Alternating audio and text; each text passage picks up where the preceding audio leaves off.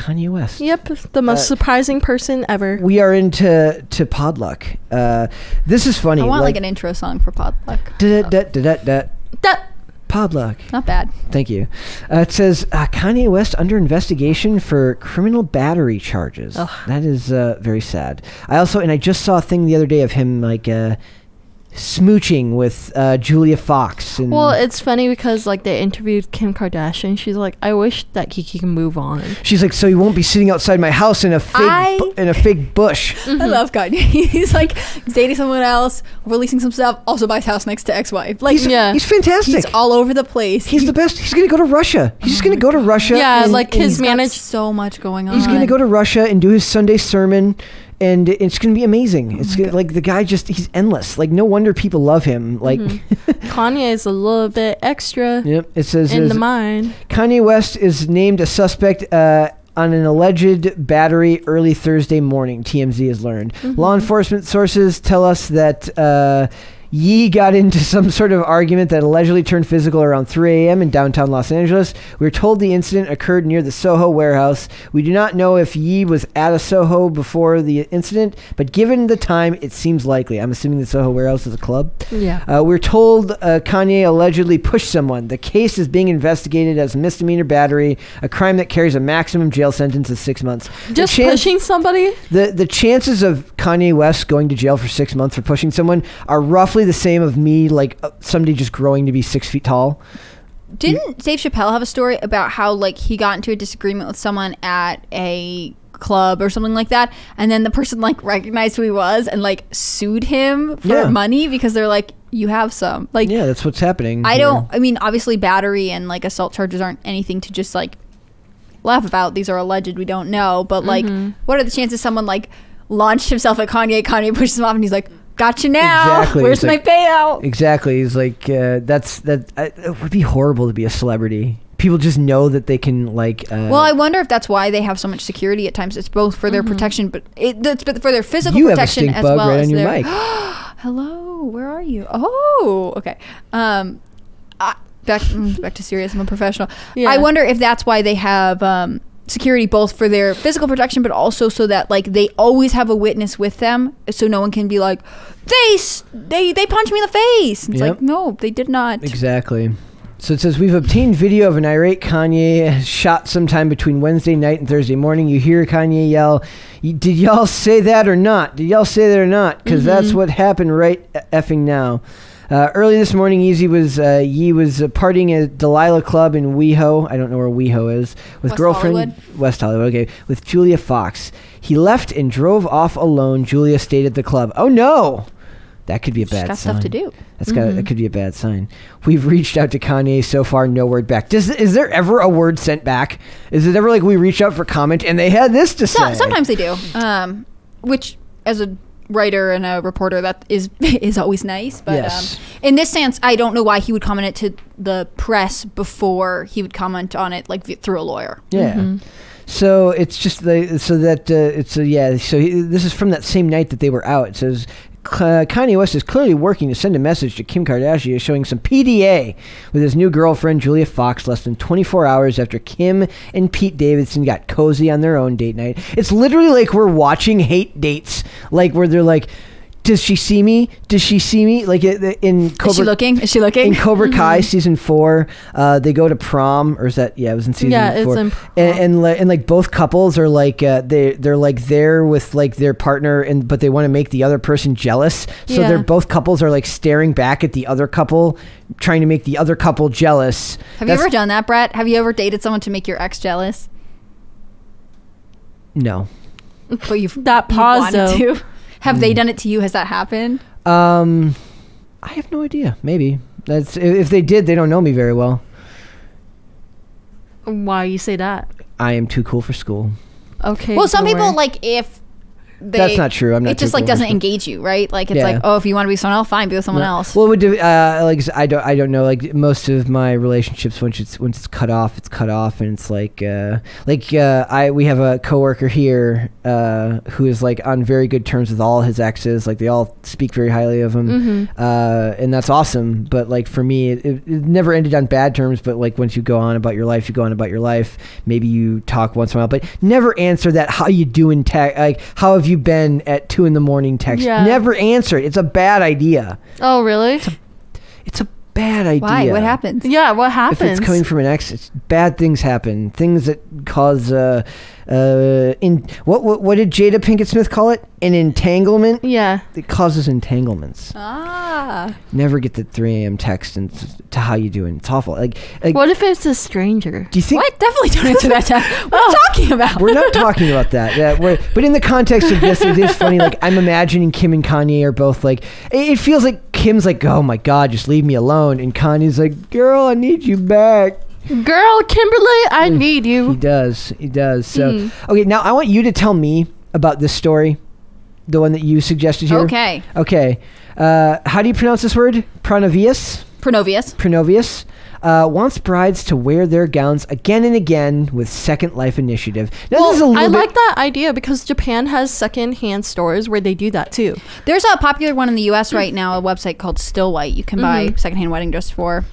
So this is like, you were talking earlier about making statements. This feels like something where you do it to make a statement. You buy your wedding dress secondhand to make a comment about disposability or about, about disposability or, what weddings mean. So... Yeah, well, this brand did, and mentioned it in the article, they do have some... an eco-friendly initiative, right? They're like, we're doing this as sort of a green effort. The other part is, sorry, do you want to? No, go ahead. Do you want me to explain it? Yeah. So Pronovius is a luxury. That's what they call themselves, a luxury wedding dress line. They make dresses. Their dresses range from, I think, maybe $1,000 up to maybe $5,000. So definitely, to me, that seems like a financial commitment. And they announced that they'll be sort of refashioning some of the dresses they already have to make new designs. So not getting new material, but repurposing something that already exists, as well as offering an alteration service. So if Miracle buys a dress, she can wear it again, maybe get it shorter, do whatever.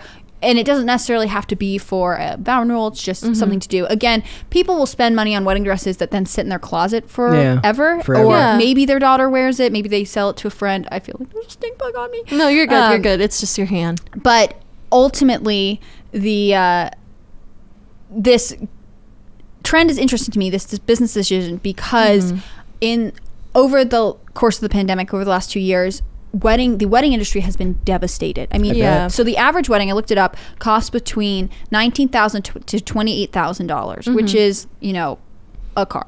Yeah. And if you want to spend that money, I'm not shaming you, have a good time. But the average wedding dress costs about $2,500. So the idea that you could repurpose it for something else and it's not if maybe I'll save it, we'll see what happens. Decisions might encourage people to keep buying dresses at this prices. It's like a really expensive version of your iPhone box that you save, even though you know for sure you're never going to use it for anything. I would argue it's worse than that. Like men often for weddings rent their suits or tux or whatever, but men can wear a suit that they get tailor-made to them over and over and over and over and over again, barring major weight losses or anything else. Whereas if I spend $2,000 to $5,000 on a wedding dress, I will wear it one time. That's wild. It's a memory. I think it's so interesting that they made this. I wonder if it's a sign that they are not getting the customers as smaller weddings or elopements became the norm because people couldn't plan weddings in advance. Or if it's just a sign that they are, in the way that some movies are casting people based on diversity to meet political correctness, if they're trying to be like, oh, we're not fast fashion, which essentially wedding dresses are. Fast fashion, Yeah, but like, I don't know. I like the idea of reusing dresses like to other outfits, but like as I said, like in Asia, they have these like secondhand stores where you can buy these dresses. Like one of my favorite YouTubers, at the end, she eloped, and she didn't wear a wedding dress. She wore, her name is Taylor R. You can find her on YouTube. I love Taylor R. Yes, wait, I didn't know you liked her. That's so I cool. love her so much. She's so cool. Okay, I love her so much, and I'm so happy that she's finally having her baby. I know her whole fertility journey. Oh, it makes me like emotional. I'm so happy for her and Tom, especially like after what happened with Tom. She was like, I'm staying with my man. Yeah, no, she's cool. But she had a wedding dress that she was looking at. She was looking at certain dresses, and there was one that she really wanted. I'm looking at Brett because I'm like, I gotta catch you up on this. Yeah. So she was looking at this one dress that was dated from 1920s. And I thought it was like the cutest thing ever, but at the end she eloped and she wore a pantsuit that was like a hot pantsuit. Hot pink, yeah. Yeah, hot pink one. And then like her husband was wearing a He's also wearing a suit. He looks great. And every year on their anniversary, she puts the suit back on and wears it. And she can wear it more casually because it's like, if you saw someone in a pink suit, you might be like, oh, bold choice. But you would be like, why are you wearing a ball gown out to lunch? But like, I don't know. It's the same thing with like prom dresses too. Like once you wear it, like you don't wear it again unless like, because my prom dress was actually 2 pieces. I had like a see-through black top, and then the bottom part was like this flowy skirt. And I feel like I can wear it again, but like other girls who buy these elaborate gowns, they can never wear it again. Same thing with like the wedding dresses. I'm sorry we like geeked out over Taylor R. She's so great. She's the one who created the Christmas tree nose trend. That was She's awesome. She's and really then the feather eyebrow trend too. It was the greatest thing ever. And she, like, her whole story, like how she became Taylor R, is the greatest thing ever. Yeah. She's a really interesting person, and she's a good study of like YouTubers who use viral, but not all that to say. Yeah. I think we're going to see a lot of changes in the wedding industry in the next couple of years, and you know, culture and marriage may evolve as that goes on, but I think especially the retail aspects of the wedding industry are pretty cool. Well, also a lot of people want to do like traditional wedding dresses now, like of their culture, so like I feel like those are kind of booming now. And then not a lot of women are wearing the traditional white anymore. Like if you're familiar with the TV show that we watched recently, Selling Sunset, Christina's wedding, she had a black wedding dress because like she wanted to be outside of the norm. Yeah.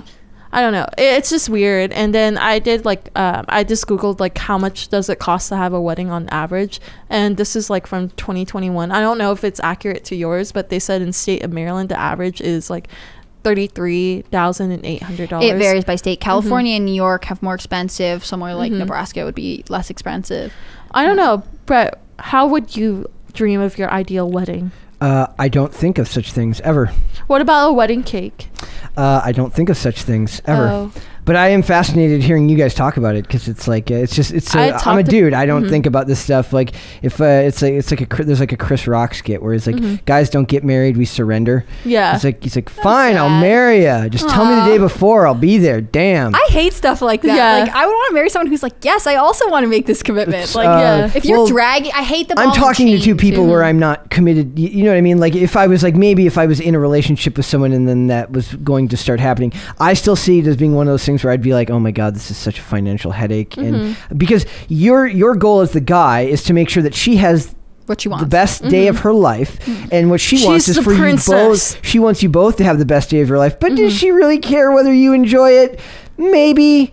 But really what she wants is for it to go off without a hitch and to be everything that she imagined, right? I think the hard thing about weddings is so often they're for your guests right now. Yeah. And that's honorable. Like that's part of hosting something, right? But like if that is not your goal to host a party, then when you rethink of it from the purpose of like, I'm making this commitment, I'm making this marriage, like, do I want to be in debt because I had to pay for a party and a $2,500 dress? Guys I'm going to think more economically and be like, is this a financial burden? It's like the people are like, don't give me an expensive wedding, give me a down payment for a house. Right. So like I said, that's what I told my ex, the Marine. Like I told him the reason why I don't want a wedding ring or like or a wedding right now, it's because like I'd rather have a house. If you propose to me with a house that we own, I will love you forever. That'd be so cool. The guy like after him, like he's my ex-friend, but he asked me, oh, if I proposed to you with a house, would you accept it? And I was like, yeah, bitch, I'm taking it. I think that shows like I'm building a future with you, not one day. I also think that like